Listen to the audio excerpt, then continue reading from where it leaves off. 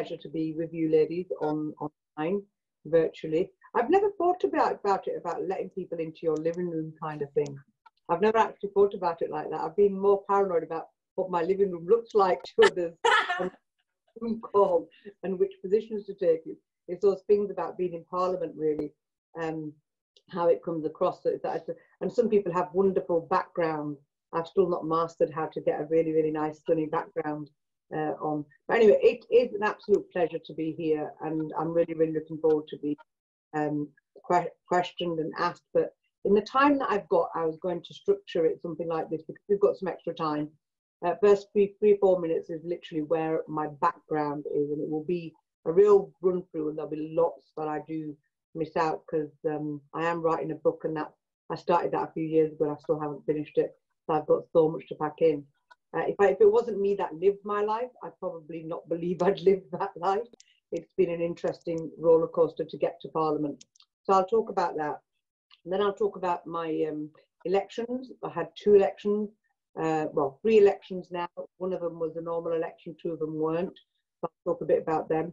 And then I'll also talk to you about what it is like. I'll finish off by talking about what I feel it's like as me, as a Muslim woman, as a politically black woman, the issues, how BLM, the issues that were more recent about, you know, talking about where, for me, there's this conversation to be had about as a Muslim woman, what role do I play in the politically, the issue of BLM as a politician, and being mindful of my own constructs of who I am, but equally supporting those in different fights and that intersectionality, because I think that's really, really missed in Parliament, which was really evidenced by the response that I had when I wrote to Priti Patel last month.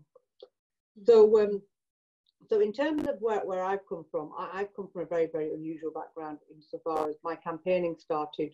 I think my inequality started the minute I was conceived, and that's how I opened my book, which is, you know, my inequality was embryonic in terms of, because I was a girl, because I was, and despite my father being biologically responsible for my gender, it was my mother that got blamed for having a girl and not giving her him the prized boy.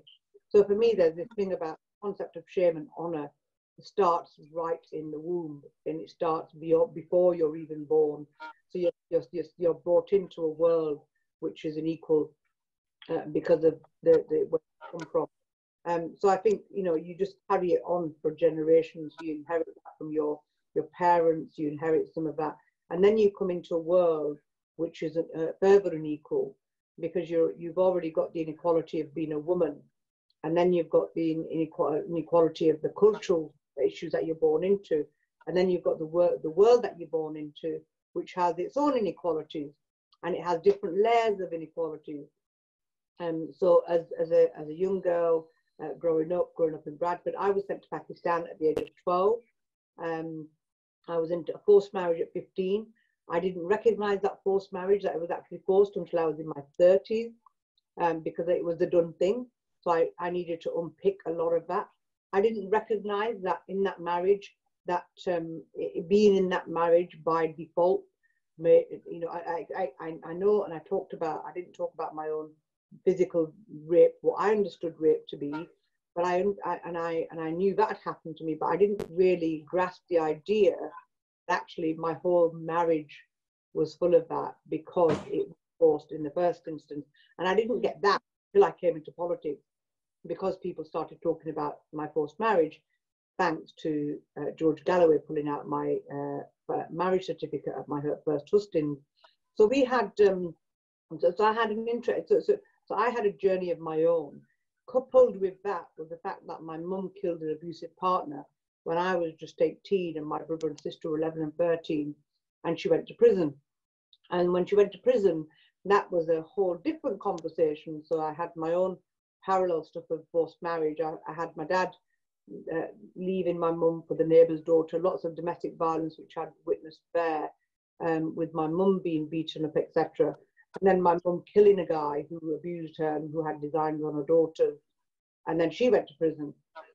And then that's where my I think my political activist journey started. So I started with Southall Black Sisters. You know, my mum's experiences at the time were very much never coming across never coming across a woman being arrested by men, being dealt by men, being, you know, solicitors were men. Everybody she experienced was white men, generally speaking. And I often say, had my mother been arrested by a female officer, had my mother had a Asian lawyer or a lawyer who got her cultural context, had she been dealt with a judge who was of black heritage or ethnic heritage, or understood the concept of Izzat Sharm and everything else, then maybe her outcome would have been different, rather than serving 14 years in prison. Because it wasn't just her that served the sentence, it was us as children that served the sentence, experiencing homelessness, etc. So that's where my political kind of journey started, about inequalities. One of my first awards that I won was back in 1998. And funnily enough, last night I was looking for some old, I was going through my old filing cabinet, and I found the absolute original first leaflet that we did for my mum's campaign, the Free the Shah campaign in 1995-96. And so that kind of gave me the idea of what it was, to put some context into my experiences. I then had a really successful career parallel to that. I started off as a carer. I worked my way up as an advocate, from an advocate to influencing policy, to becoming a commissioner. So I commissioned the public sector across Bradford in terms of the voluntary and community sector. So I started off in the voluntary sector after I'd done my caring. And then I chaired the largest black minority ethnic BAME mental health services in Bradford, sharing voices outside of London. So I was very, very involved with the DRE work, with the focused implementation site in Bradford, following the Rocky Bennett inquiry. I was also, you know, I also kind of like grew up in the area, if you like, of the Stephen Lawrence stuff in the background, the Zaid Mubarak inquiry, the Ricky Rio. And because you were in a campaign, you got to know about other campaigns, and you met people, and you worked together and showed that solidarity and support. So I think that's where my race activism and gender came from. Moving forward, I then went on to, more recently in 2008, I was very, very blessed and privileged. As part of my NHS senior role, I was put forward as part of the National Alumni for Future Leaders in the NHS. And during that program of leadership development, I kind of like realized how lucky I was in terms of my experiences. I was very, very lucky in terms of I'd used my experiences to you know, I'd used my anger and channeled it into making differences for people. And that was really helpful. I didn't recognize it at the time. And after I went through that, I fell in love with the idea of leadership. And I fell in, because I'm very passionate about people have their own solutions, communities have their own solutions. We have a very medical model of mental health. We have a very medical model or a model that fits the political narrative for homelessness, for example. So when we talk about rough sleepers, we don't see it we see it as a homeless issue, as opposed to a societal issue. And actually, we each as communities, we have our own solutions. I'm really, really firm believer in that. So with that kind of mindset, I didn't toy with politics, but I did support George Galloway. I first voted for him. And I remember being on my interview for the Labour Party candidacy, and they was like, "You voted for George Galloway?" I was like, "Yeah, I voted for George Galloway." And the reason I voted for him is, in Bradford, what we had was a real issue of politics, and the politics of Bradford, patriarchal politics, brotherly politics, set up by men for the purpose of men, for the sake of men. And my daughter is just going to walk through the door, and I'm going to let her in through the back. And so we had, so the whole George Galloway conversation started there. And then when he made the comments about rape and Assange, then at that point, I aired my views on that. I was very vocal in Bradford, always have been very vocal in Bradford. And and then when the election came up for 2015, and when the election came for 2015, in 2014, it was a Birmingham MP who came to Bradford and said, "You know, what's wrong with Bradford?" And I said, "It's racism." And he said, and he looked at me as if to say, horrified, saying, "You're using the race card." And I just turned around and I said, "Well, actually, when you've got so much wrong with the city and you've given power to the men, and nobody's prepared to question those men, and you're not prepared to challenge those cultural, some of those culturally specific issues, then I'm afraid that's racism. If you deal with an issue as an issue itself, but you deal with anything, that's straight. But when you're not dealing with an issue because of the cultural sensitivities, then you're looking at the issue of race. That to me is racism. So it's reverse racism. And he said to me, "Why don't you come into politics?" And I was like, "Don't be daft. It's a man's world, and it's the dirtiest place to be." And he said to me, he said, "Well, if you're not going to get in it, who's going to clean it up?" And that was the gauntlet thrown down for me. 11 months and 6 days later, I was elected as the Bradford West MP, which brings me on to my lovely election campaign. So I took on George Galloway. I was very keen to take on George Galloway, and I remember the first ever hustings was like, who's gonna throw the first punch, and I threw the first punch, simply because I'm feisty. I'm, not going to be. I will not let a man on my narrative, and I will not. It's not my way of being. It's not my psyche, and I fought too hard to let a man on my narrative. It's just not. No, yeah, as women, I think we need to be much more stronger and confident about owning who we are, what we bring to the table on our terms and nobody else's terms. And I think that was really, really important for me. I had a horrendous gutter political campaign, which was very much covered in the media. The question of, so Muslim Women's Network UK supported me, other women's organisations supported me. And then we had when my nikah nama was pulled out. So in Pakistan, I had a nikah when I was 15. I had a second nikah when I was 16 to kind of, for the legal purposes, it's quite normal. There's nothing untoward about it. But he had the nikah nama for they trenched through mum's kind of campaign and legal stuff to find something on me. And this nikah nama, the marriage certificate, the Muslim marriage certificate, he pulled out the one from when I was 16. So somehow, because my mum was there and because I was 16, it wasn't a forced marriage. And that was really, really dangerous narrative to set. So that was challenged. I beat George Galloway. He had a 10,500 majority. I took that 10,500 to 11,500 this way. I then doubled it on my second election, and that's Salma Yaqub. And I think if you want, I'm not going to go into that detail apart from two things I'll say on that one. That was worse than the Galloway campaign. And I think for me, as a Muslim woman, it was worse from the Galloway campaign because it was another Muslim woman who used her hijab to hijab shame me, to slut shame me. I literally was on, and it's on my Twitter, it's all in public, it's all there in the public domain. And there are videos, this is not just me saying it, there are videos where a man just stood up and said, when we buy a dog, we check its head, we check its pedigree. Referring to me being raised in a single parent family, being a single parent, not being educated, not being university, not coming from a political class, and not coming from a middle class. Yes, I'm in a profession which is very privileged and a huge honour, but I'm really, really grassroots, and I come from Bradford, and I'm made in Bradford. And alhamdulillah, Bradford has given me great opportunities, as have my constituents.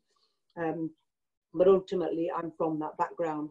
And that was used against me, the fact that I've been on benefits, the fact that I've experienced homelessness, all of that. So it was horrible experience. And it drove, I felt suicidal on 2 points, 2 occasions in that election. And then more recently, when the West Midland mayoral election was coming up again, and that was brought up, and that was really, really painful. That was horrendously painful, again, to relive all of that. But again, as a Muslim, where am I now? I'm now on Keir Starmer's front bench. I was serving on Jeremy Corbyn's front bench. I spent a couple of years on the Home Affairs Select Committee. I had an incident in 2016, which started, or as the BBC would put, started the kind of whole anti-Semitism conversation in the Labour Party. Again, that keeps coming up because we didn't get to grips with it. So politically, I've been through, in first 5 years, now I think it's a bit stable, but now we've got COVID. So in politically speaking, the first 5 years, we had the whole conversation of the hard left in the Labour Party, which had never happened before. We had Brexit, we had free elections. So the first 5 years for any MP who joined in 2015, we've not really, I don't think we've been able to allow to be the MPs that we'd have expected to be, or doing the work that we would what we used to be normal in political terms. So everything is kind of like change. And then we had 2019, and now we're at a stage where we've got COVID, and COVID is another thing that has really thrown up massive issues. Again, as a politically backed MP, we have the issues of so we have the disproportionate way it impacts on our communities, right? So Bradford, I'm really pleased to say we really were ahead of the curve in terms of our messaging, in terms of our communities, but that came from the community.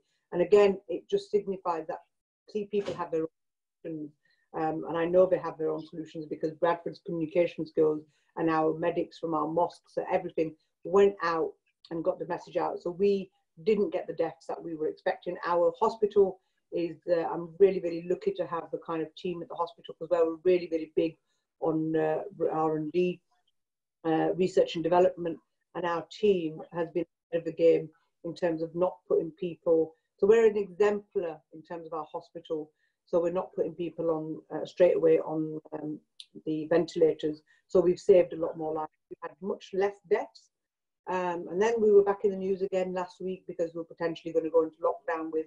So it's about, some of it is about firefighting, which is natural for any political person, because in politics an hour is a long time. By the time PMQs is finished, there might have been another narrative developing by the time we come off this call. Politics really does shift. And then during COVID, we had the BAME, the NHS review and everything else. And then we had BLM and George Floyd and all the rest of the stuff that's happened with that. Now that is concerning, and the reason I'm looking there is that it's outside my window. I can see a little boy, and I was just worried he was going to run onto the road. Anyway, he's not. He's gone back. So I don't think my neighbour's got the gate closed. Anyway, so we have so where I'm at now, and the challenges for me now is I'm very vocal. I'm very vocal around Islamophobia in particular. I'm a member of the all-party parliamentary group on British Muslims. Yes, it is hard. I'm one of the most abused MPs, only second to Diane Abbott is my understanding. But in terms of toxicity of tweets, I get a lot more than Diane Abbott, according to the last piece of research that I read. So it's really, I put out a tweet, and I only kind of like, I'm still, some of it is, you're still kind of figuring it out. So yes, I made a mistake on Twitter, which lasted 8 minutes. But as a result of that one tweet, that was a genuine accidental retweet, but on its own, it looks horrendous. Because of that tweet, I've had people literally making death threats to me, my family, and I've had somebody go to prison for it. Right? So it's like, you get to that place where, and I only contextualize this when I was speaking to somebody last week, was, and somebody asked me the question, why, what does it do to you? And I said, well, it's like being, I suppose, when I was in my first marriage at 15, or the bit I forgot was that he used his fist to speak as well, and he was horrendous.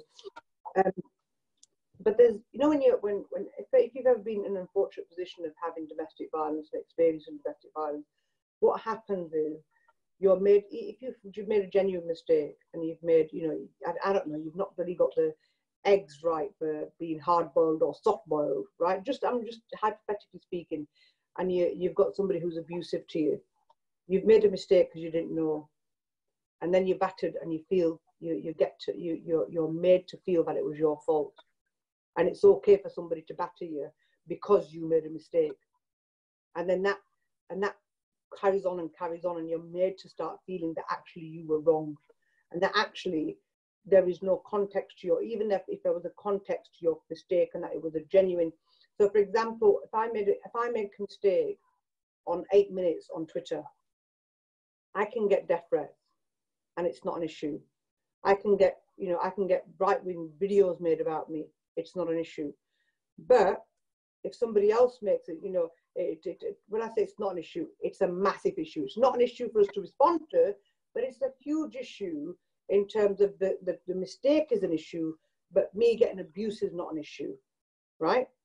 In comparison, you've got 3 Tory MPs who retweet a right-wing video about the leader of the opposition, and it's doctored, and it's like, okay, we apologize, but they're not going to get any comeback on that, even though they've visibly, deliberately shared that, knowing what was in that, not knowing whether it was doctored or not, but that he said this, and as people in positions of power, you should know better to check something and actually write a tweet.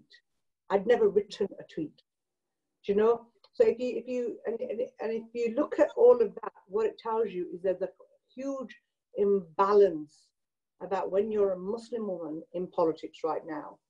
And as the BLM movement and the Priti Patel letter, which I'll finish on, the letter isn't about diminishing Priti's experience of her racism. I absolutely stand in solidarity with anybody experiencing prejudice.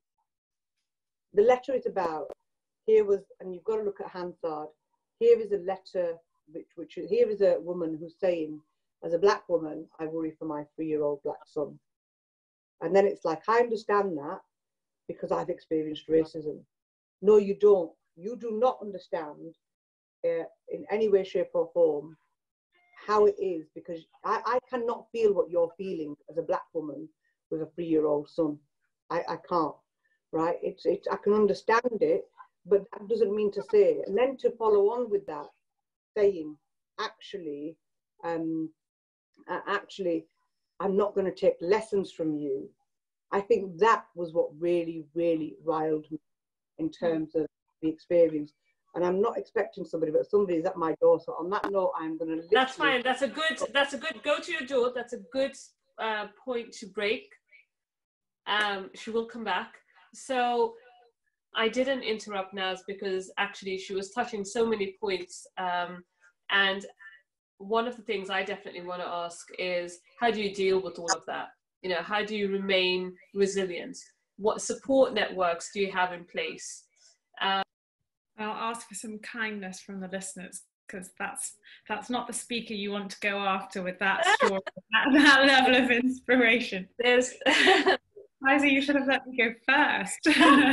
No, it's not a comparison. And actually, I was so impressed, and this is genuine, I was so impressed by your bio yesterday. And I think it's really important, you know, part of the reason for inviting you to speak today is, I mean, Naz has raised a lot of challenges, and I think part of what I want to know is, how do you overcome those challenges, you know, or how do you deal with it? Maybe you don't overcome them and they go away, but how do you cope with them on a daily basis almost? Because the online abuse, I mean, besides having abuse, you know, not, you know, face-to-face and heckling, all of those things, but online abuse is like on a whole other level. So how do you deal with just the sheer volume of that kind of stuff, I think is really important and is a consideration. It came up in our conversation last week around on, you know, local councillors and how they deal with it. But I think when you're an MP, I think you get it, you know, at a whole other level. Okay, so I'm hoping people are back, and keep your questions coming in and we'll come to them in 10 minutes. But Resham, I'm going to hand over to you, and just thank you again for joining us. And I'm really glad you could have made it. Well, thank you so much. I feel so privileged to be here. So I won't, obviously I've got 10 minutes, so I just want to give you a very different angle than Naz did, just to try and cover the different breadths. So I know, Faiza, you mentioned that people will hear from the Parliament project, I think you said next week, on how to actually become a candidate. So I won't focus on that too much, but what I will say is I went to university, I read economics, I did a lot of policy there, and I loved policy, but I never thought I would like politics, because kind of as Naz said, I don't know partly if it's the BME heritage and what politics are like in our home countries, or if it's just what the Daily Mail and other papers say about MPs, but my view of politicians was pretty low. So I never actually thought that was something I wanted to do, and quite by accident I fell into politics. So at 23 I was looking for a job, and I found out about an organisation called the Conservative Friends of International Development, and I really wanted to work on development policy. My parents were both born in Africa, so Kenya and Sudan. My heritage, my grandparents were all from India, so I felt really passionate about development policy. And I got this job. It was 1 day a week. And the founder was a baroness called Anne Jenkin. And she said, why don't you work for me 1 day a week and work for an organisation called Women to Win one day a week. And Women to Win is a Conservative Party organisation. It's been around 15 years now to try and get more women elected to Parliament. And every one of the main parties has their version of it. You know, there's the Labour Women's Network, the Lib Dems have the same. So I started doing that in 2012 and started working in Parliament.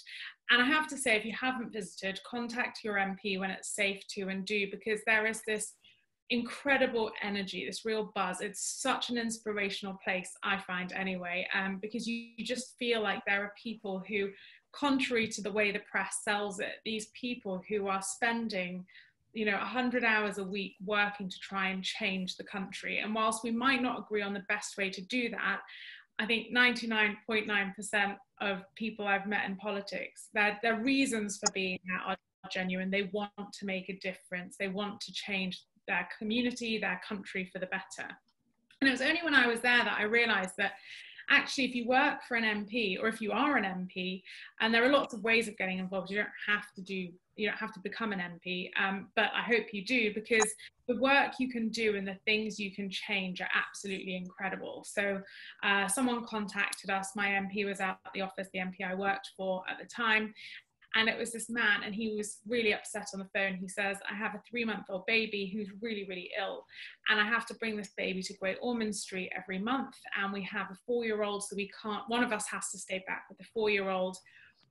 And he's really upset as he's telling me that he can no longer afford the transport to get his kid to Great Ormond Street plus the hospital, because he doesn't know how long the hotel, he doesn't know how long he'll be there every month. And he's crying as he tells me that he thinks his baby son will die. So I spent a week, using the magic letters MP, every person I spoke to, every trust, all of the things I could do. And at the end of the week, I could call him back and say, I've managed to get you free NHS transport till your son is 3, at which point he can have the heart surgery he needs.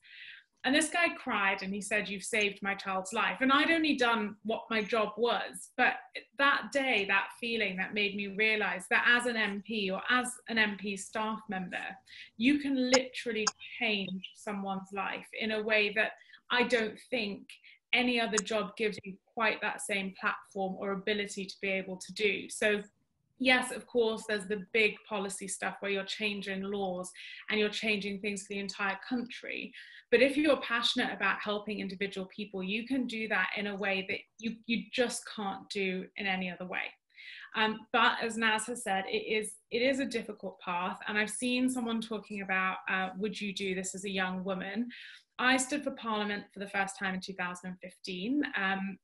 I was 25 when I was selected, and I stood in South London, so Dulwich and West Norwood. And people hear Dulwich and they think, oh, that must be nice as a Conservative, but actually it's a very safe Labour seat. And let me tell you that as soon as you wear a rosette, whichever colour, you're actually people stop thinking of you as a person. They forget you have feelings. They forget that you know words hurt. And sorry, excuse my language, but I got called a cunt on a weekly basis, and not just once, not by people who looked like they would abuse you. I got called that by people in every situation, every circumstance. I had people spit at me, I had people throw beer cans at me, sometimes full, sometimes empty, and it was this totally shocking thing. I was like, but I'm standing on your doorstep, unpaid, for free, at my own expense, trying to do something good.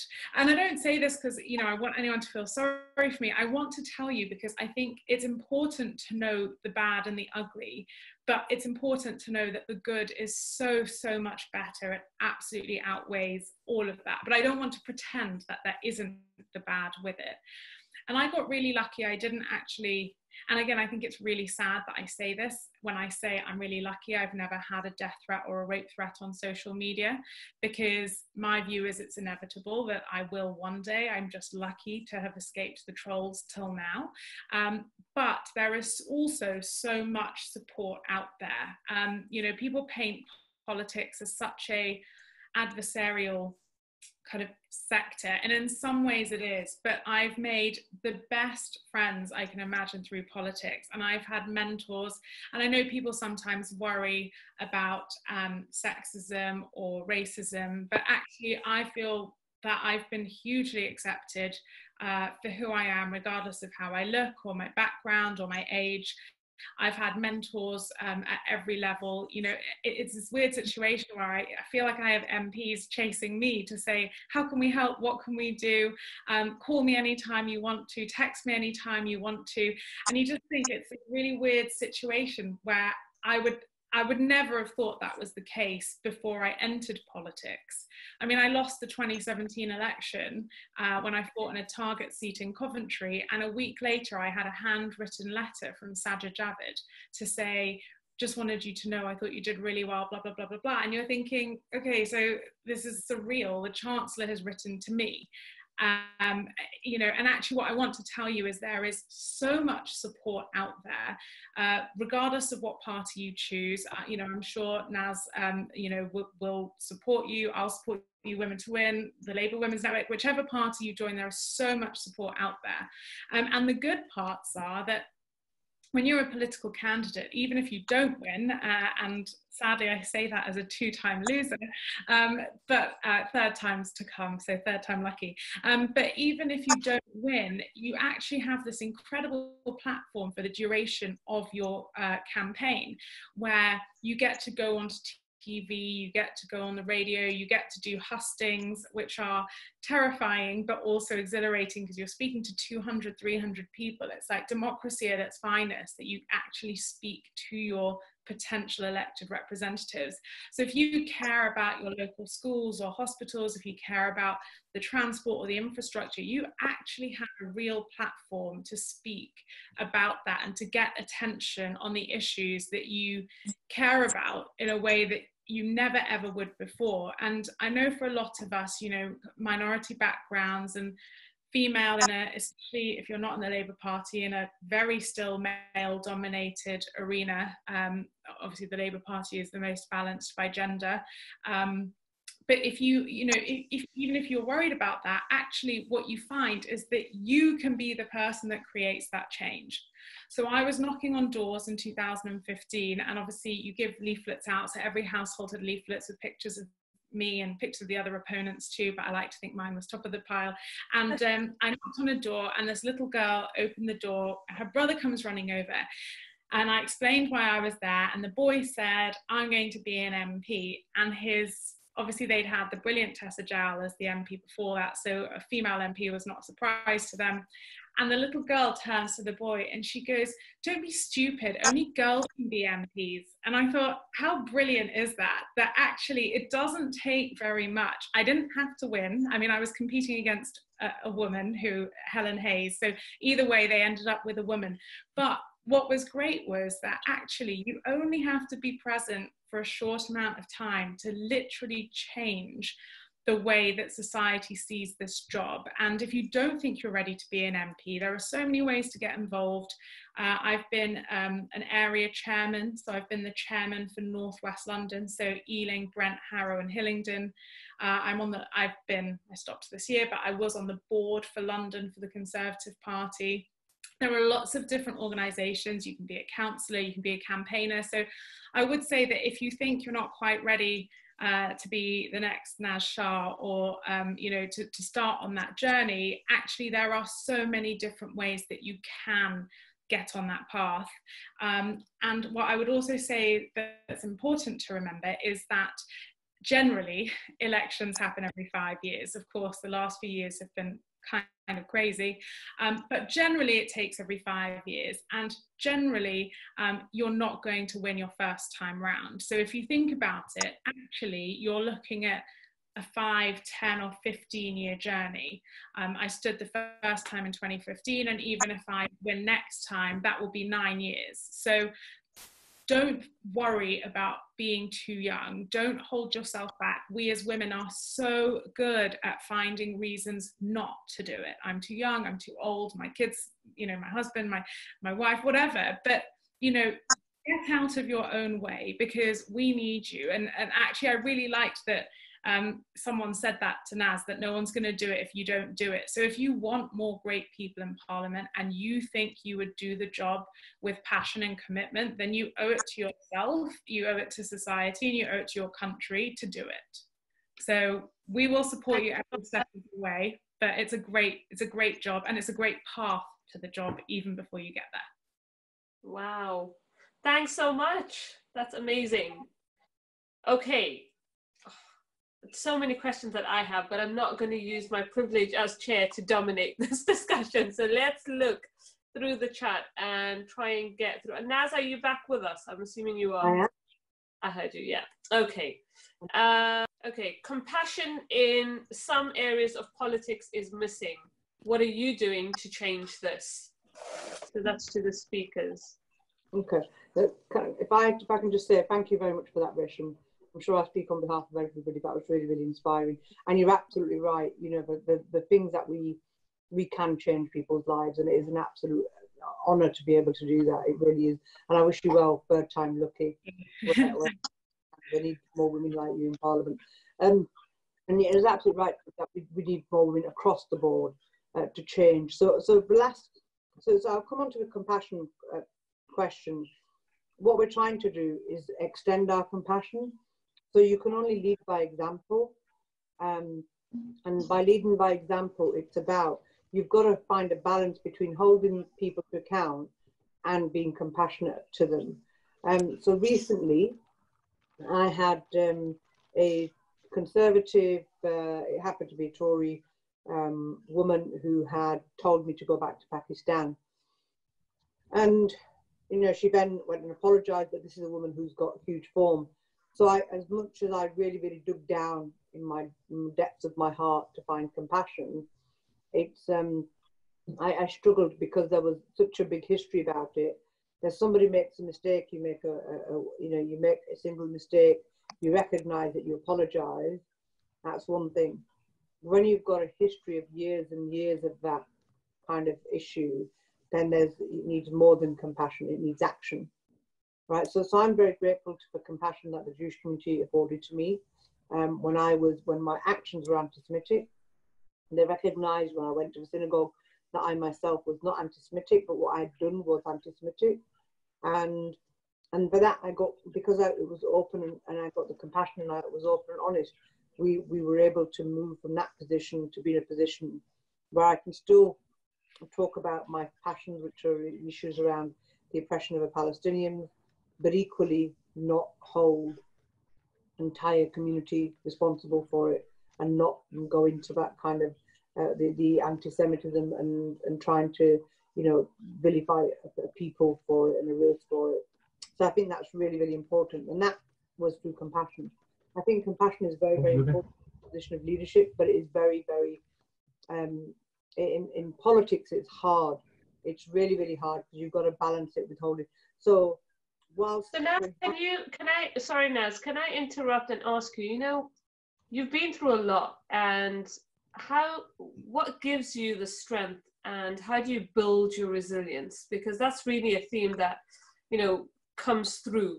There's two things that I'm seeing on the chat actually. One is the lack of confidence that, well, we as women, I think, have.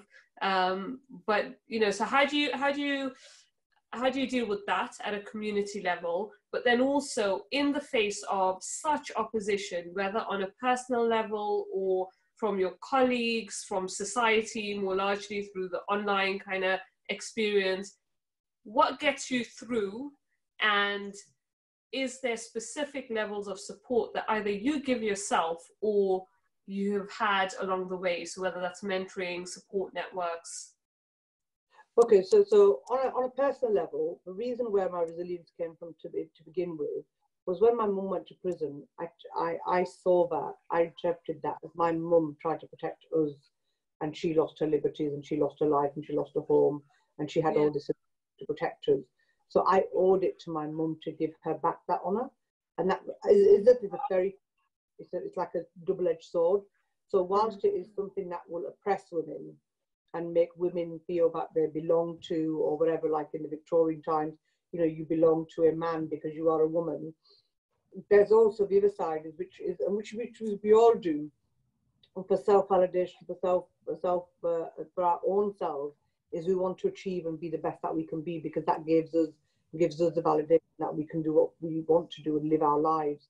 So Izzat is a very, very double-edged sword. So initially, it was very, very much about, I didn't have a choice. The truth is I didn't have a choice, because I had a brother and sister. I'd lost my home. I had a mum in prison. If I crumbled, I remember first time seeing my mum in prison, it was like leaving a child in a nursery. When they look up at you and saying, please don't leave me here, kind of, you're abandoning me, do you know? I couldn't let my mum down. So there was a pressure on me to do it. That comes at your own expense, because if you don't recognize that, then what happens in that adrenaline kind of burns out at some point, which led me to my own mental health issues. So the first Eid I had, you know, I remember the first Eid, I looked around me, I had no blood relative. I was sleeping on a mattress in, you know, dog's mattress in a friend's flat, my brother's mate's flat, and he wasn't there. My sister wasn't there. My mum was in prison. And I remember thinking, I don't want to wake up. And I did try to, you know, I had suicide attempts in the past. So I had my own mental health demons. So it's not easy to, you know, yes, there's billions of it, you get back up and you carry on. But the truth is that sometimes it's a very, very dark place. And I think now, after a 2017 election, that took me where I felt like that, but it didn't take me that place where I got my support. And my support now, first and foremost, comes from my faith. And my faith, you know, my faith gives me the strength of a Muslim woman. I'm a practicing Muslim. I had the honor of completing my Hajj last year. I get a lot of strength from my faith. My mother, my children, I have 3 children. I have an obligation to them. They didn't ask to be born. It's my choice. Do you know what I mean? I've got 3 amazing young people, and I've got a daughter and 2 sons. And it's my job to be the role model, not just for my daughter, but more so for my sons. And in my kind of household, I think it's role reversal in terms of discrimination. I've got more expectations for my daughter than I have my sons, and I have to be acutely aware of that. But my leadership development gives you a lot of responsibility. So from a leadership perspective, we have to be responsible for our own emotional responses. And as long as though we can, no matter how bad the world is out there, even if they've done wrong to you, how do you take responsibility to try and fix it? And that's been my attitude to everything. So if somebody's saying something wrong to me, in terms of, I was on the chat, there was, you know, do I feel supported?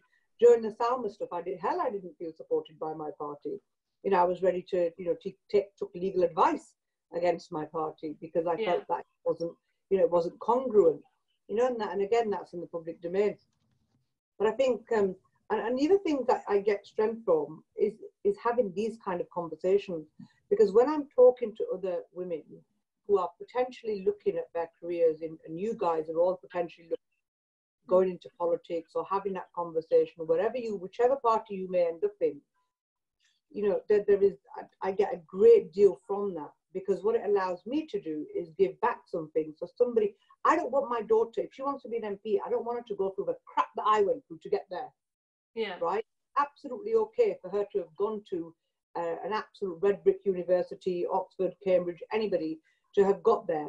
What I want that person who's there is to get the issues and to get it with equality. That's what I want. And I want that, and diversity and equality are 2 different things.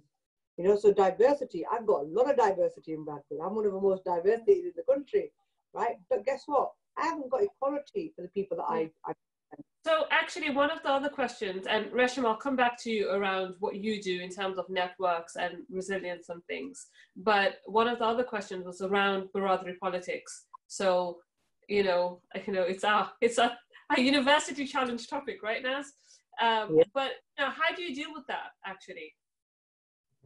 Okay, so Baradari politics for me is about accepting that there are systems in the world that exist, that you can't throw the baby out with the bathwater. You've got to take out of that some of the. So Baradari politics is, yes, we're all a Baradari. We're a Baradari of women on this network called, right? We're a clan of women who have something that is in common.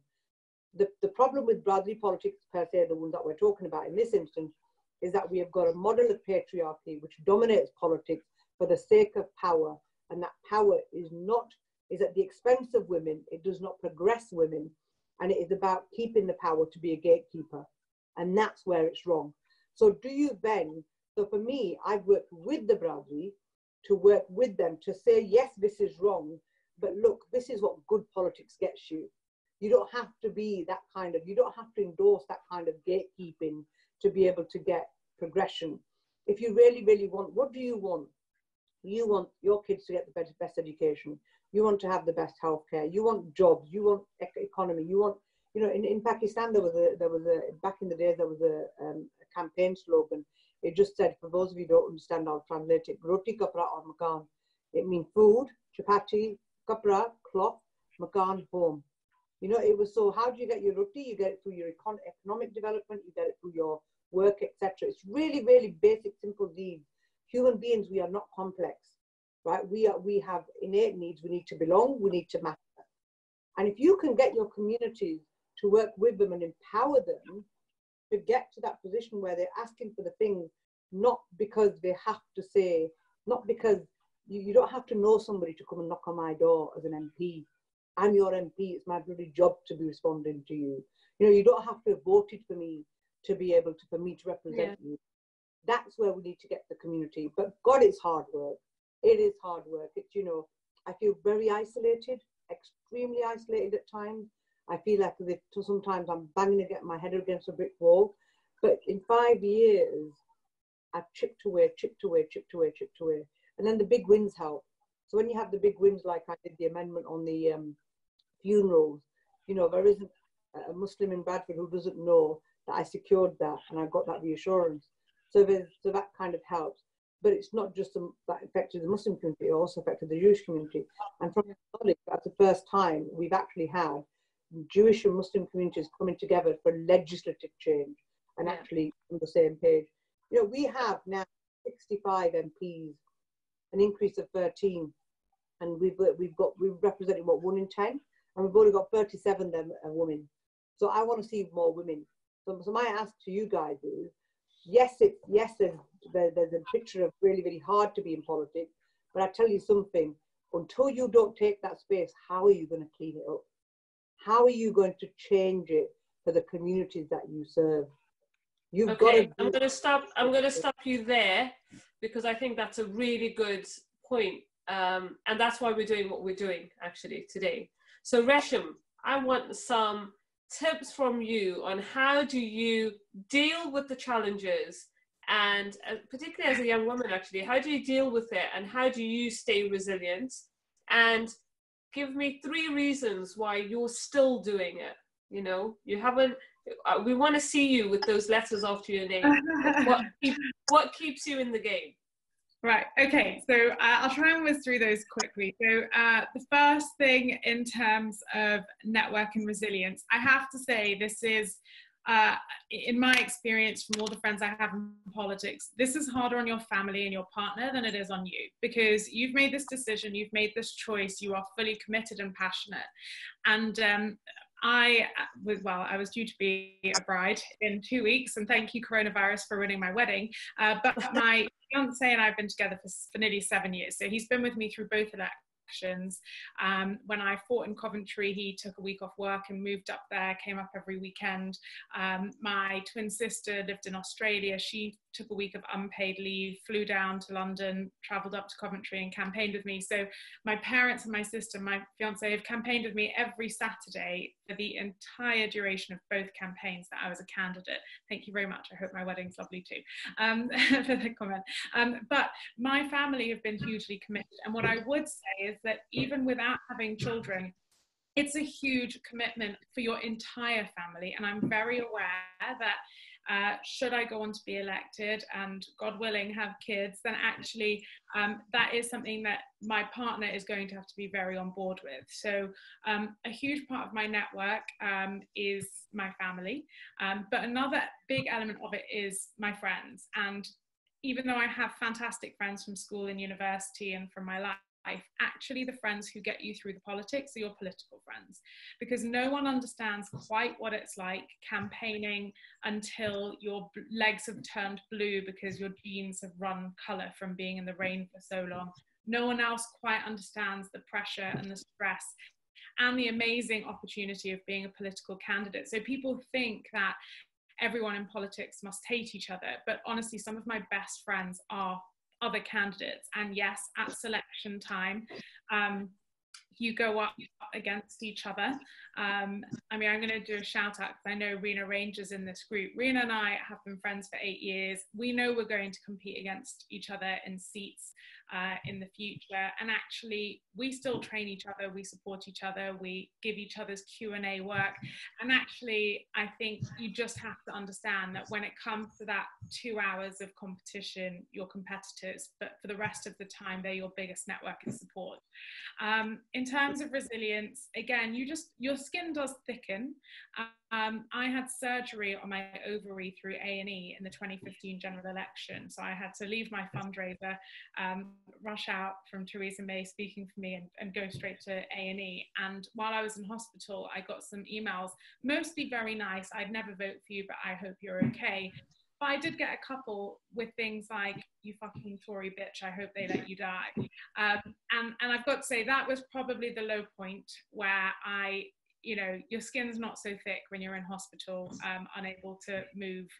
And so, yes, you need resilience. But again, you have to remember that there's a handful of nasty people that are counted by the 70,000 good people in that constituency, and that you are the scapegoat. They don't, in most cases, this isn't actually about you.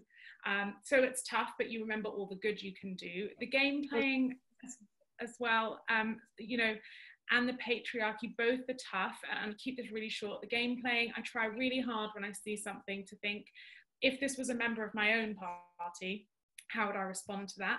And if this was a member of the opposition party, how would I respond to that? Because actually this is about collaboration and improving society together. So what is the point in playing politics and playing games? And if you're worried about the patriarchy, you'll change that just by doing it. So when I was selected in 2015, we had a celebration party, and a family friend held my hand, and I thought this was going to be like a nice congratulatory moment. And she said, Resham, I'm so worried. Who's going to want to marry a girl like you? And I kind of thought, well, I don't think I'm so bad, but okay. And she said that, and actually it took some senior male politicians speaking at that event to say, this is fantastic, we're so proud of Resham. And some of these people who initially were like, who will marry you? This is for men, this isn't for nice girls. Since then, 2-3 years later, were coming to me saying, can you talk to my kids because I want them to follow in your footsteps? So don't worry about the patriarchy or the glass ceiling. And you asked for the reasons why I keep doing this. I keep doing it because of the man who's now, he would be what, now 5-year-old son is playing happily with a healed heart. I do it because in 2013, I worked on a campaign to change the law that tackled youth unemployment that was announced in the autumn statement. And when you see your policy being announced by the Chancellor, you think, I did that. And I do it because I think there is so much I want to give to this country that's given me so much. And I want to make it easier for, you know, Naz talked about her daughter. I want to make it easier for my nieces, your children, my children. I want to make it easier for all of us to succeed in our country because we are good for it. They're lucky to have us and we can do so much good. Thank you so much. And it's already 20 past, so I failed in my job as a chair of this, but I didn't want to stop you because I think there was so much you know, in there, which is really powerful. So I just want to say a final word for any of you who've joined today and are thinking, actually, I need to rethink this. I want to get involved. As part of the Equal Power Project, we're going to share a link to all the events coming up. Today, the Parliament Project is running a session on how to be a local councillor. So that will really go through the nitty-gritties of what the process is, and sessions coming up. The next one that the Muslim Women's Network and the Parliament Project are running is called Exploring Your Political Pathway for BAME Women, and that's on the 20th of July. So it's just a couple of weeks away. So do check out the links. We'll definitely email you all afterwards, and stay in touch. And if you're interested in either standing as an MP or running as a local councillor, let us know and we can try and link you in with the many opportunities that are out there. Today, actually, what didn't come up was money and whether that's, you know, you know, when you're campaigning, how that usually comes up. But if anyone, you know, don't feel like that has to be a restriction for you, get in touch with us, and we can try and refer you to the right places to answer those questions and stuff. So thank you from the Muslim Women's Network, and enjoy the rest of your day. Thanks for having me. Bye. Bye, Naz.